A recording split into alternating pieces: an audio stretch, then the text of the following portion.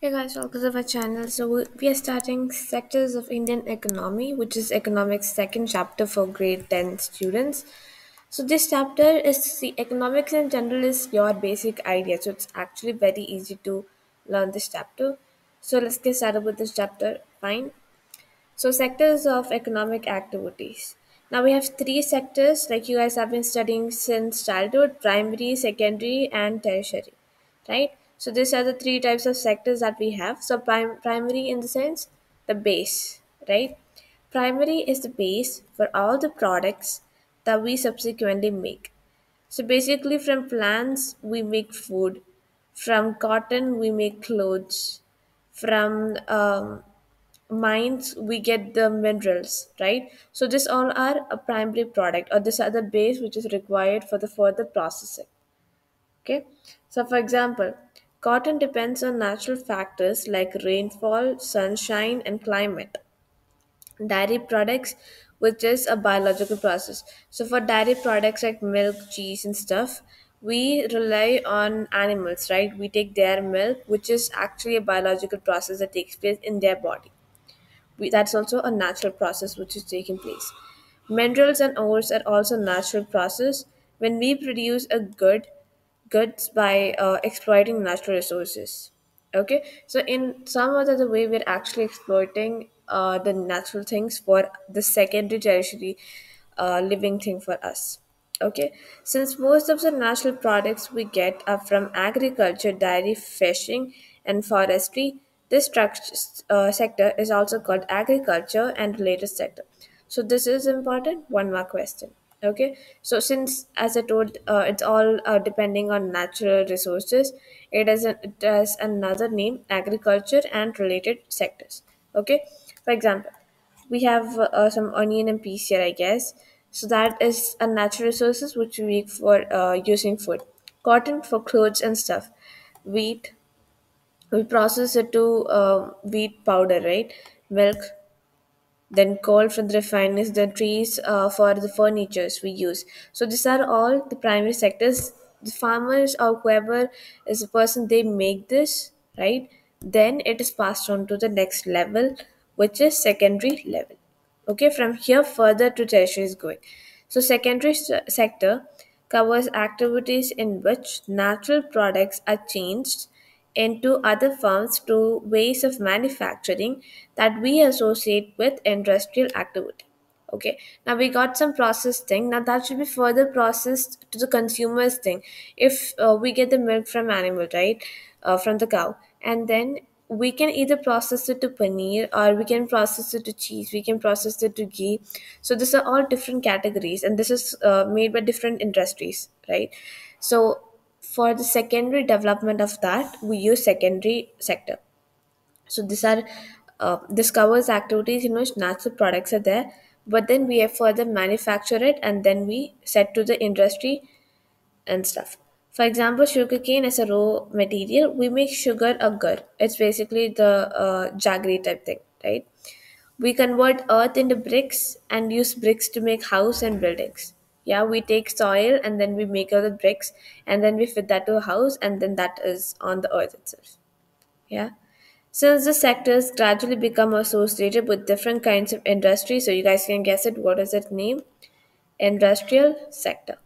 Okay, so secondary structure after, now see, I told you the vegetables we get, you have to cook it, right? Then you process it in your food. That's the tertiary part. Secondary part, you need to get them in your plates, right? Then we have making the clothes. We make up clothes and then we have to sell it. Selling is a tertiary part, but secondary is making. Then we convert the rice and thing to the rice format, right? When in which we can just cook it. Then the shoes, car, tree got converted to the shed. Now that has to be sold by a manufacturer or a shopkeeper to the people, and then that is a tertiary service there. Okay, so that is making us to the next sector, which is tertiary sector or service sector.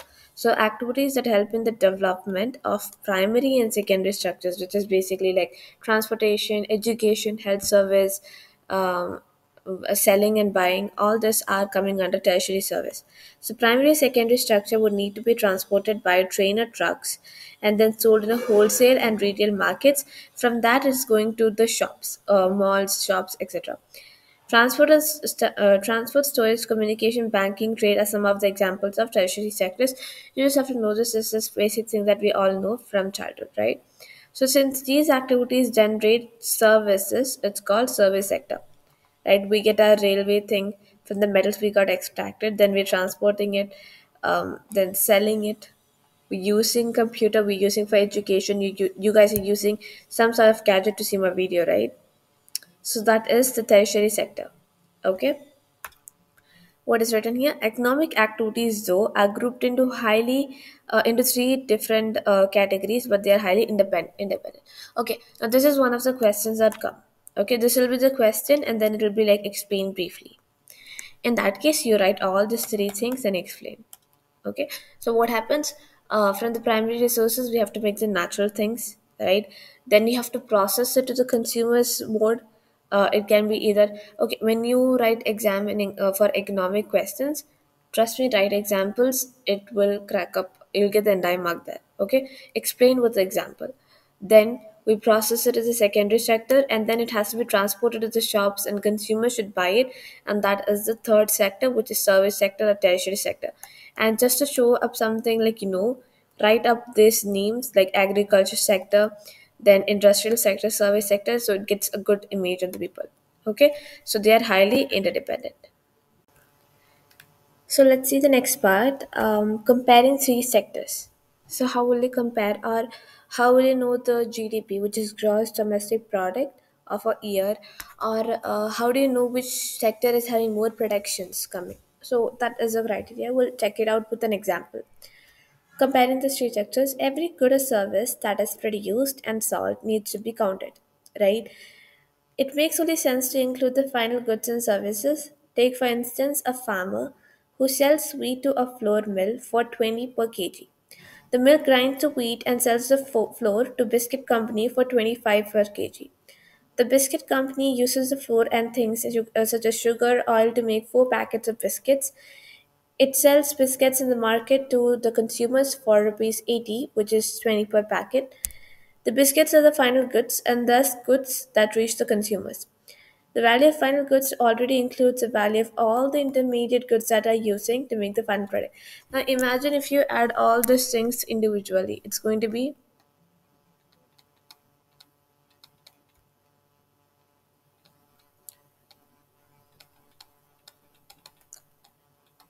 125 for 4 biscuits packets. So will anyone even buy that? Okay. So now just look at the difference between 80 and 125. 45 rupees extra. Does that even make sense? Because individually we're actually adding each value, by each consumer is getting add-on. Like to the farmer, he gets this 20 thing, right? Processor gets a 5% profit from it. And then after adding all this, 80 per packet, 20. So then in all general, that is profit for each of them individually, and the total price is 80, which is reasonable price for 4 biscuit packets, right? So imagine if you add all of them, it doesn't make sense. Only the final goods, because all of them are being added until then to the final product, right? So the final value contains all the intermediate goods, and that is only what should be compared to, or that is what the price should be. The value of final goods and services produced in each sector during a particular year provides the total production of the sector for that year. Understandable, right? And the sum of the production in each sector gives what is the gross domestic product.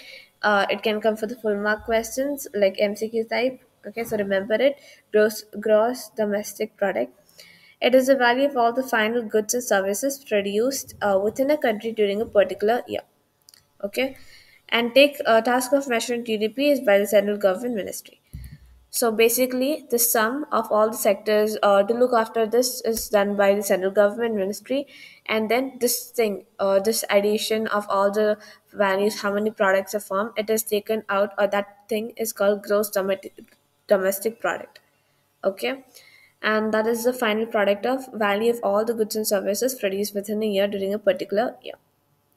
Okay, fine. Now, what are the historical changes that took place in sectors? In the sense, which sector came in the first half of the ruling, where the British were ruling us? What happened at that phase, which was the one which is having most growth, and second half, what was happening? Which sector gets was getting more growth, right? So this is what we're trying to explain here. Primary sector was one of the most important sector of Indian economy, right? Even now, primary sector is important. But then, if you see, people are more employed than what is required in primary sector, right? It's like more people are there than it is required. And still, primary sector is one of the leading in India, but still, it was more during the colonial period wherein British was ruling us. Due to the emergence of British, many factories were set up and large number of people were employed under it, leading to less significance for the primary sector. And hence there was a shift from primary to secondary structure over years. Okay. Now towards the mid of year wherein we had this British companies coming up, industries coming up for their goodness, and people were hired there, people moved from primary sector to secondary structure for their welfare, for getting money, right? So that more and more people get employed in it. Further, there was a change from secondary to tertiary service, as many people were employed under the service sector. People started opting service sector. Even now, people are opting. Like I chose to teach, right? That's a service sector. Then if you're a doctor, that's a service sector. If you're engineer, that's a service sector. This all stuffs wherein you're the third party of the show. After everything, that is where the service sector comes under, and everyone here now educated, and they're opting for the service sector itself.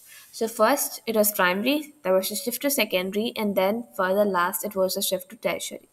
Okay, fine. Primary, secondary, and tertiary sectors in India. So this is of the year 2013 to 14. The tertiary sector has emerged as the largest producing sector in India, replacing primary sector. Okay. The tertiary sector has emerged as the largest producing sector in India, replacing primary sector. If we can see, this was the pre-colonial, like after we got independence during the late 90s.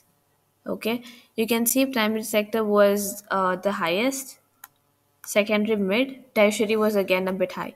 And now if you see, primary sector is least, secondary mid, tertiary is the highest. But guys, this is about the rupees that we are getting from this, or the money we are getting supplied from this sort of things. Okay, hold that for your mind. I'll tell you another thing in a very quick way. Let's have a look on this. Why is tertiary sector becoming so important? Guys, you can itself answer this. Why are you opting to become something that everyone respects, right? Are you opting to become a doctor? Are you opting to become an engineer? Are you preparing for NEET J and stuff? Why are you doing it? Because you want a respectable job, a very good job, right? That's why you're doing it. And that is coming under tertiary sector. In any country, several services such as hospitals, educational institutions, post and telegraph services, police station, courts, village administrative offices. You don't have to remember them. Remember any two, that's enough. Defense, transport, insurance companies, banks, etc. required. This can be considered as a basic service. In a developing country, the government has to take the responsibility for the provisions of these services. Okay. Now, tertiary sector, it comes wherein we get service, right? Like doctors and stuff, as I told. So, in such a sector, can everyone avail their opportunity? Are everyone getting a basic health service? For this, the government have to take initiative. They have to give free services everywhere. Like if you were to see, like there's this campaign set up in remote areas so that the people get checkups, right? For the blood pressure, diabetics and stuff, they get their checkup done. So for those things, not everyone will have money, and if they don't have money, they wouldn't go for this health. Would they see? Would people who are below poverty line opt for a meal or opt for healthcare service? Obviously, they will try to fill their stomach, right? Than setting up a healthcare or going for a healthcare service. They will try to fill their stomach. They'll work hard for that. So in a developing country, the government has to take responsibility. They have to give free services, and under free services, people should be there. Like we need more doctors, right, for the healthcare services. So in that case, tertiary sector, service sector is increasing. The development of agriculture industry leads to the development of services such as transport, trade, storage, and like so on. Okay. As income levels rise, certain sections of people start demanding many more services like eating out, tourism. Okay. Now, is there anyone who does not go like at least once in a month out, right? For a movie, for shopping, for clothes stuff, eating out? You guys order, right? You go to school, you take up some classes like guitar sessions, or you go for some sort of drawing class. All these things are for your entertainment. People started demanding more of entertainment opportunities. Okay. New services such as those base of information, which is basically IT services, that also started coming by 2011 or 10. It started coming on. Okay. So these are some basic things that's given in your book. You can develop it, or you can learn this as it is, understand it, write an exam. Okay. You don't have to remember this graph. Primary structure continues to be the larger employer even now. Okay. Now this is what I was trying to tell you guys previously. Right. So this one is wherein we're getting most of the money from, and that is tertiary. But if you see where the people are highly employed, it still remains the same. Primary is in hand. That is the one which is giving the largest employment to everyone. Okay? So, not enough jobs were created in the secondary and tertiary sectors. Even the production went up to 9 times, employment increased only 3 times in this sector. So, it's understandable. Even though the money went up high, people are still less employed. Primary sector is overfilled. Even if some people are removed, there wouldn't be any effect or decrease in production. In other words, workers in the agricultural sector are at employed. Okay. So what happens is that people see, if a land to be cultivated and stuff, we just need 5 people, but the entire family is of 10 and they can't find any other job. All these 10 people are getting shared, their capability is getting shared, right? The ability is getting shared, how much ever they can work or how much ever they can yield from the land. So not everyone is fully giving up their potentiality. So this is called underemployment. Take the case of small farmer Lakshmi. This is given in a book. Owning 2 hectares of unirrigated land, dependent only on rain and growing crops like jowar and arhar. All 5 members of her family work in the plot throughout the year. Why? They have nowhere else to go for work. You will see that everyone is working, none remains idle, but in actual fact, uh, the labor effort gets divided. Each one is doing some work, but no one is fully employed. And this is a situation of underemployment, where people are apparently working, but all of them are made to work less than their potentiality. So, whatever I told, they told in an example way. So, this kind of unemployment is hidden in contracts with someone who does not have a job and is clearly visible as unemployment. And hence, it is also called as discussed unemployment. Okay, so this is it. Like, people are not getting their full potentiality, they're not putting the full efforts, yet they are working. So, how to create more employment? You can learn this. How much is this? 6 points. Like that itself, you get your mark. Okay. So the government can spend some money, or banks, some money, or banks can provide loan. Right. People can take in money from loans, and then they can like put it back in a small amount with interest. Right. Bank will have less interest if see this kind of small Lakshmi like farmers, they will actually go to money lenders, local money lenders, right? And they will charge a very high amount of interest. Rather than that, if bank give them a proper amount of loan, then they won't have to pay this interest. They just have to pay back the money which they took from the bank with a bit of interest. Yes. Okay, so the government should invest some money in transportation, storage of crops, and make rural roads better. Okay, in India the roads are full of holes, right? Like because of the rain, different climates that we have, it's not a proper road facility that we have. So government should take proper care about that. They should give good transportation so that if the pulses or whatever is cultivated, they're not stored in a proper storage area, they will get spoiled. Rats and such pesticide, all these things should be applied, right?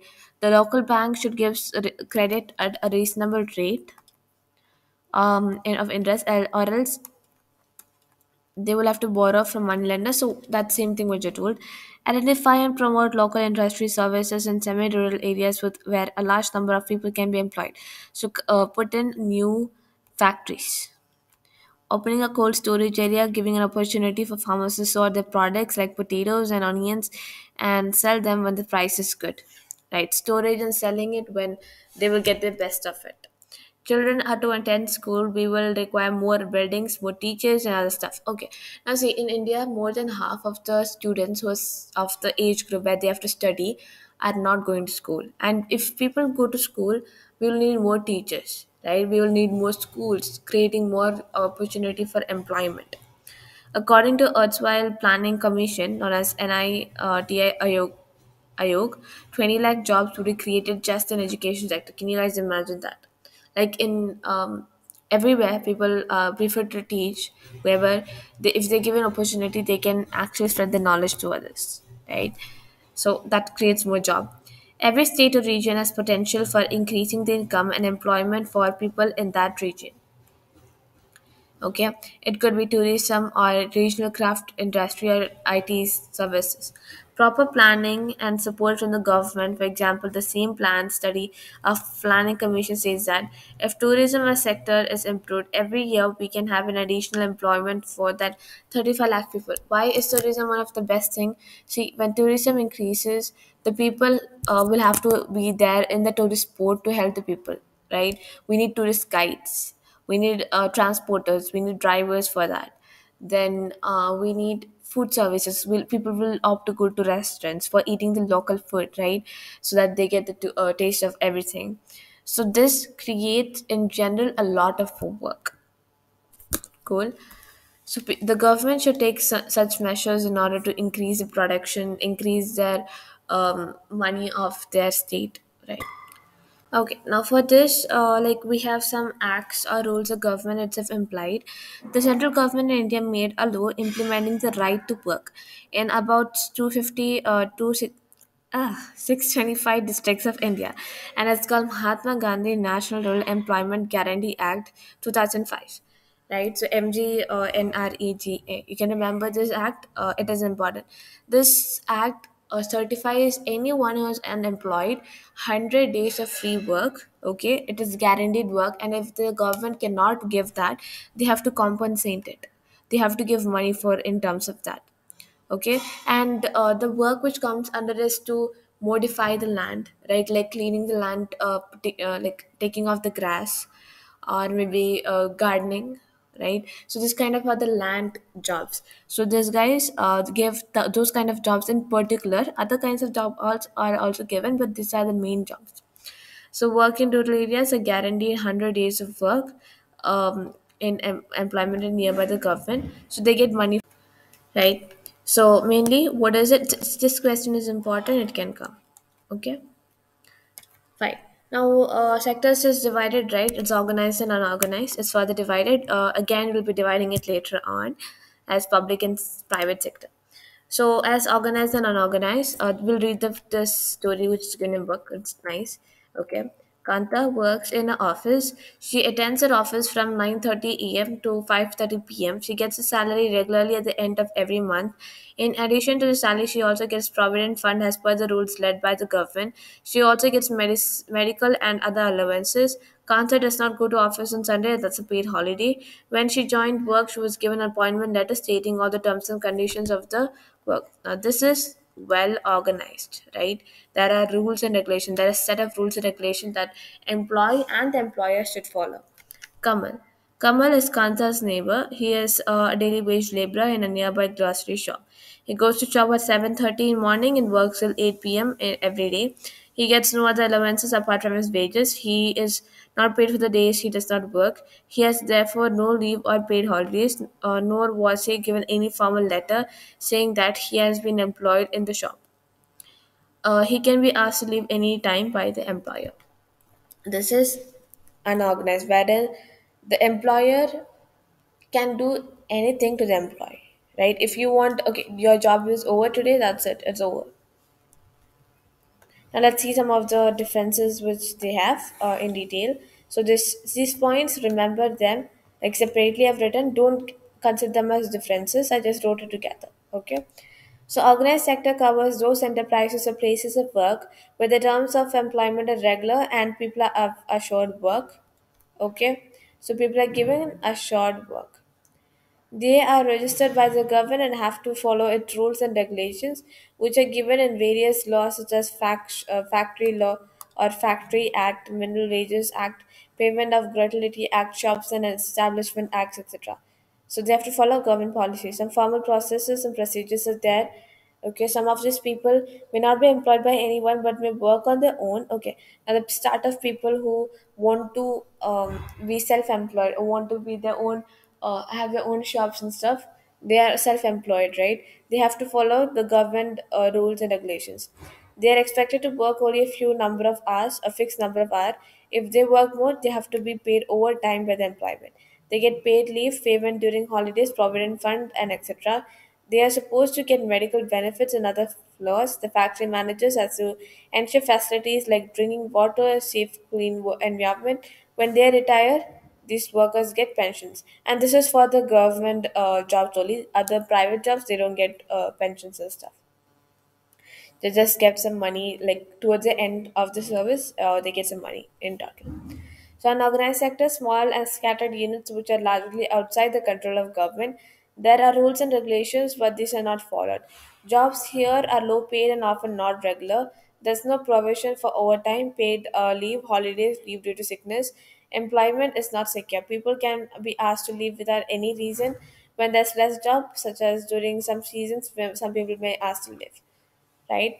So see, these are the basic things. You have to write it by yourself, write an exam, explain it in your words. You guys have seen both kind of sectors, right? You have seen an organized sector, you have seen an unorganized sector. Write it down in your own language and you'll get your mark. Okay, take help from these points and then develop your own answer. Okay. Now, in order to stop the exploitation of employer to the employee in an unorganized sector, what can be done? Besides the need for more work, there's also need for protection and support to the workers in unorganized sector. Farmers need to be supported to advocate facility for timely delivery of seeds, agriculture inputs, credit storage facilities, and marketing outlets. Small scale industry also needs government support for procuring raw material and marketing of the output. The casual workers in both rural and urban areas need to be protected. Workers from scheduled castes, these people, apart from not getting like regular or the payment, they also face social discrimination just because of their caste. Right. So these are some methods that can be used. Now, our last topic of this chapter, differentiation or sectors in terms of ownership, which is basically public and private. Public for the people, which is done by the government, right? Private institutions, private setups that individually a human takes up. Government owns most of the assets and provides all the services. Railways, a post office, an example of the public sector. Governments raise money through taxes and other ways to meet expenses of the services rendered. Okay, so the private sector may not continue the production or business unless government encourages it, right? If the government wants the private sector, if they're exploiting people, then they can make it stop. Okay, the government in India buys wheat and rice from farmers at fair price, and this is stored in godowns and sells at a low price to consumer through ration shops. Like we have this BPL, APL, right? Those are ration shops. Running proper schools and providing quality education, particularly elementary education, it is a duty of the government. So we need to give proper education to the people so that more people are getting employed and more and more advancement, like people get to the tertiary sector. Government also needs to pay attention to the aspect of human development, such as ability to save drinking water, housing facilities for the poor, and the food and the nutrition. Okay, so private sector ownership of status and delivery of services is in the hands of private individuals or companies, right? Like Tata and Steel Company Limited or Reliance, right? Those are all privately owned, and we have to pay money to these individuals and companies. Private sector will not provide at a reasonable cost. They will look for their profit, but then government can't do that. Okay. So guys, that is it. We're done with the chapter. Hopefully, you like my video. If you did, If it did help you, do subscribe to my channel, hit the like button, and stay tuned till my next video comes. Before I end, the notes for this lecture will be in the PDF format in the description. So take those and learn it and crack your exam and come back. So thank you and bye bye.